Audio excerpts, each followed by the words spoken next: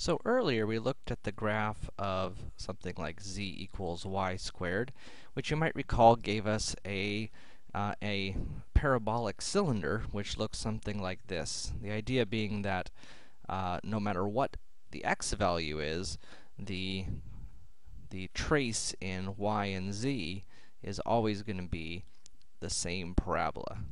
And since it doesn't matter what x is, this end just ends up extending back for all values of x. So then the question becomes, well, what happens if we take that basic shape and, let's say, add x to it?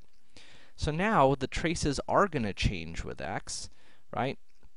So if x is 0, we'll still get the same basic parabolic shape. But if x is 1, then our parabolic shape is going to be shifted up 1. If x is 2, it's going to be shifted up 2. If it's negative 1, it's going to be shifted down 1. And we're going to get these shifts of, right, the pluses means we're shifting this basic parabolic shape by the x value. Now this was the trace in y and z again. If we instead looked at x versus z, notice that when y is 0, we would get z equals x. If y was 1, we'd get z equals 1 plus x.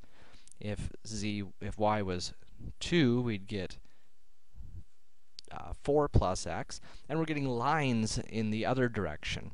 So you can sort of kind of imagine, if we were to combine those together, what we are going to get with y squared plus x is a same sort of parabolic cylinder shape, but instead of extending directly horizontal in the x, it is going to extend, it's going to be shifted up in the z direction as x increases.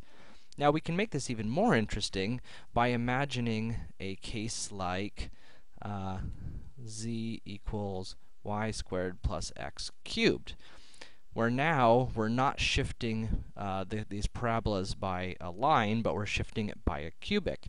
So not surprisingly, in y and z, we're still going to see parabolic shapes. So when x is 0, we're going to get a basic parabola. When x is 1, we're going to get a shifted parabola. Right? It's going to be shifted parabolas up and down. Meanwhile, in x and z, when y is 0, we're going to get a basic cubic. When y is 1, we're going to get a shifted cubic. And so we're going to get shifts of the cubic function. So from one direction, we're going to see quadratics. From the other direction, we're going to see cubics. And if we take a look at that graph, notice that, and I'm going to change my range here a little bit, my domain, so that we can see this a little better. So we're going to go from negative 1.5 to 1.5. So from one direction, looking at it from this side, we're seeing lots and lots of cubic-shaped functions. From this direction, we're seeing lots and lots of parabolas, and notice that those parabolas are being shifted along the cubic function. I mean, if we wanted to try to graph this by hand, you could actually imagine trying to sketch in, I don't know how well this is going to work here, but you can sort of imagine sketching a cubic and then trying to draw in parabolas being shifted by those cubics. That's not very good. But, so it sort of gives us a parabolic slide in a cubic shape there.